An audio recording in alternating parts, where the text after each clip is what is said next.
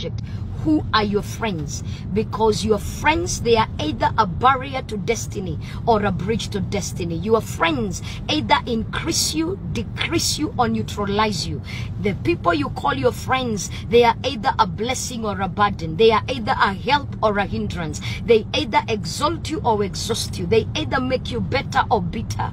And that is why I want you, they either develop you or drain you. And that is why I want you today to reflect on your relationships and your friendships, because the Bible says in Proverbs 13:20 that he that walks with the wise will become wise. And in 1 Corinthians 15:33 the Bible says that evil company corrupts good morals. That is why you have to be careful about the people in your life. And many people are stagnating in life. Nothing is working, nothing is moving because of wrong relationships. Wrong relationships will kill your joy. Wrong relationships will kill your vision. Wrong relationships will kill your passion.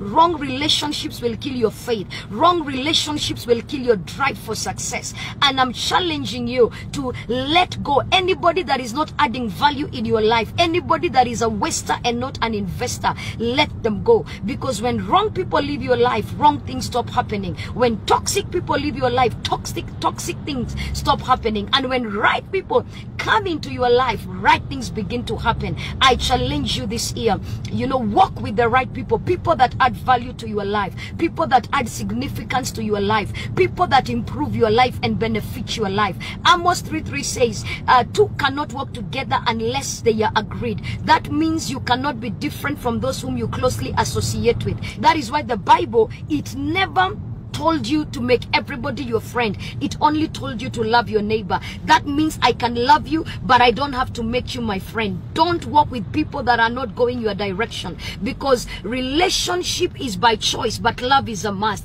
That means I can love you, but I don't have to make you my friend. So this year I challenge you, you've got to choose your relationships. People that are going to become a blessing and not a burden.